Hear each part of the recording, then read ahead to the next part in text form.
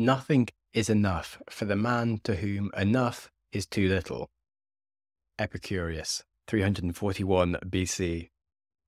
Contentment comes not so much from great wealth as from few wants.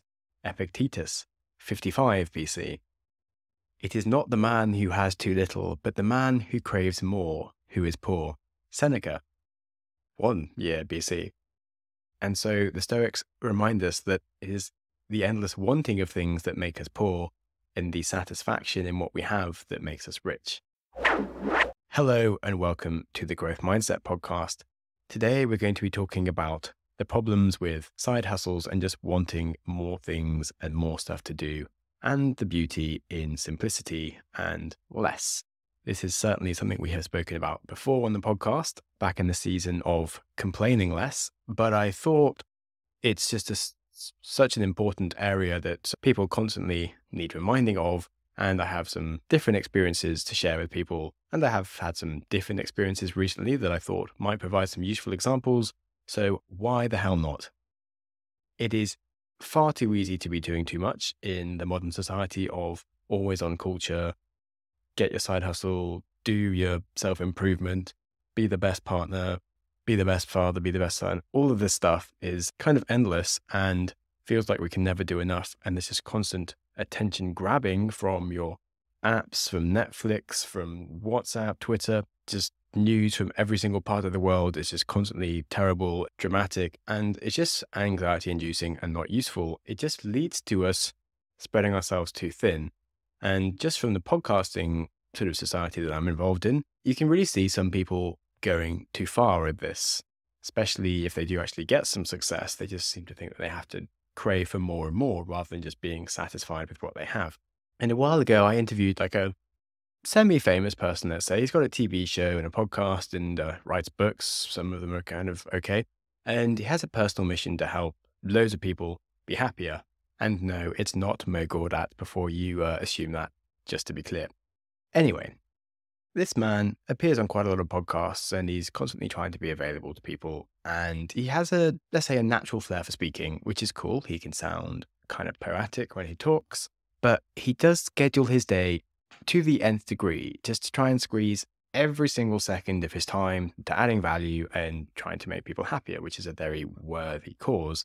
But it's not exactly what he's actually doing. And you can kind of ruin your talent when you use it too much, because during the interview, he just was very tired and had been doing too many things and just was quite boring for 90% of the interview with me. And we had 30 minutes together. He was like a few minutes late. He was anxious about what he had to get to next and just wasn't very present as a professional. And he wasn't very funny or that interesting. And I mean, it wasn't a terrible conversation considering things. I mean, we did speak about some useful stuff, but like his expressions were kind of boring. So he just felt like a bit of a tired man giving me sort of some list of stuff that he had answers to without the sort of depth that he could be capable of. And sure, I'm not going to pretend I'm like the most wonderful, perfect interview that's ever existed in the world. But the fact that my podcast's grown from people that aren't as famous as him, who I have been able to get very good stories out of, does kind of indicate that I'm not a terrible interviewer, I guess. But anyway, I could see a glimmer of why he's great, but actually he wasn't radiating, let's say. And I do remember being in the interview, trying to listen to him and being like, yeah, I'm actually a bit bored right now. So anyway, another thing about him was that he also lets people schedule 3-minute calls with him, which he'll let strangers do, which just seemed to me kind of odd, because in 3 minutes, if you have a call with someone, how are you really going to get past your initial few minutes of trying to explain your problem? And like, all he's going to have is some quick, like, boilerplate advice that you'd give to anyone.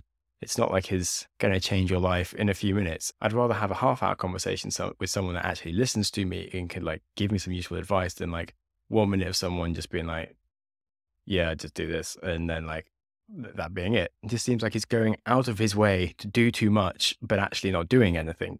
And I just found the whole thing kind of pointless. But maybe it's all right for some people. But anyway, I just felt like he was wasting a lot of his time spreading himself too thinly and could just make much better use of his talent by just applying it a bit more directly. And before you think I'm like shitting on him, I guess it's just that it really contrasted with another person that I've been trying to get on the podcast who does say he's going to come on later this year, like Derek Sivers, who built and sold CD Baby. And he's also written quite a lot of books, which are some of my favorite all-time books ever. He doesn't run a podcast himself, but the podcast episodes that he does appear on have been some of the most downloaded podcast episodes ever. Now, he will answer any email that is sent to him, but he won't take a random phone call. But he will only answer that email with like a few lines or directing you to something where he's already put like more thought into like a whole thinking model as a piece of a blog or a book that will like guide you around his general point of view on the question that you have.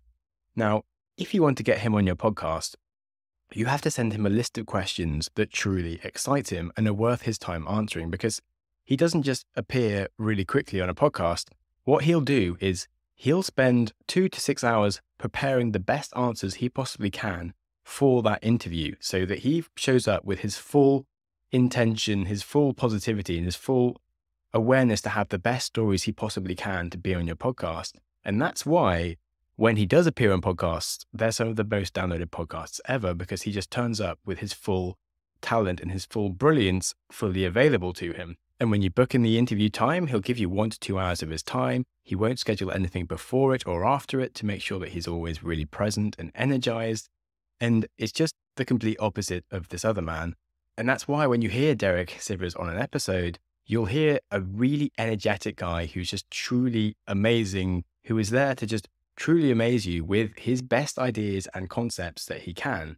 And after you listen to him, you kind of just want to find more episodes that he's appeared on because of he's so damn interesting. And you may want to go and find some episodes with Derek Sivers on them after listening to this, because trust me, they are really good, as are his books.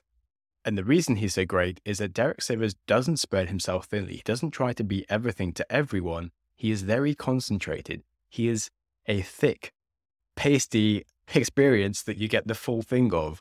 When you experience Derek Sivers, you get the full force of Derek Sivers and all his glory. And the reason I want to talk about this is because when you're doing things, are you doing them too much to the point where you exhaust yourself, or are you doing them in a way that you can enjoy yourself? Because it is enjoyable to be someone who can show up with a bang and delight people. It's enjoyable to have positive energy for the things that you do. It's enjoyable to feel like you're giving everything that you do your best shot. However, if you're doing too many things, you exhaust yourself. You'll cut yourself off from the source of your actual brilliance. You won't be able to put yourself forward when you're exhausted. You may experience lots more opportunities in the moment to be great, and yet you'll reduce your chances of ever being great in any given moment because you're exhausted. And when you're exhausted, you can't give your best shot at anything that you do. So when you do too much, you're more likely to feel imposter syndrome and feel that you aren't talented. The issue is that you're slicing your talent into 1,000 pieces, trying to use it everywhere and actually just throwing it away. And an analogy that I came up with, that if you want to break a window, you'll throw a rock at it and not a handful of dust. If you're doing a million different things, your energy is just sort of dissipating in small levels that aren't ever going to go above the threshold to do something properly. So your talent belongs together. And it was really sad talking to that first dude that I've spoken about and just seeing like the glimmer of his brilliance, but just him not like really being able to access it. And so whatever your talents are, just be mindful of how you can make your talent truly shine, and don't overwork them and don't overwork yourself, because you don't want to spread yourself too thin.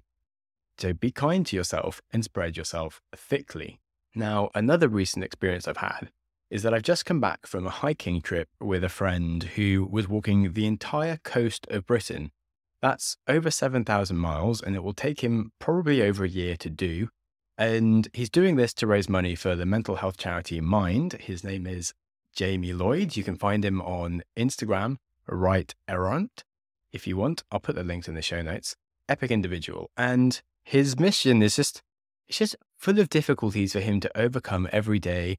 And also there's of course, the issue of the entire just physical difficulty of it all, just carrying all of his gear and food with him every day. And it really helps build the appreciation of simplicity, because there's the saying of perfection is achieved not when there is nothing more to add, but when there is nothing left to take away. And when he's packing, Jamie is like, I don't need this. I don't need that. He's thrown away his first aid kit. He doesn't have gaffer tape. He doesn't have like extra maps. He doesn't have like anything just in case. Everything is essential to him every day, or it's not in his bag because he can't take that stuff. Now, there's the other quote of you have succeeded in life when all you really want is only what you really need.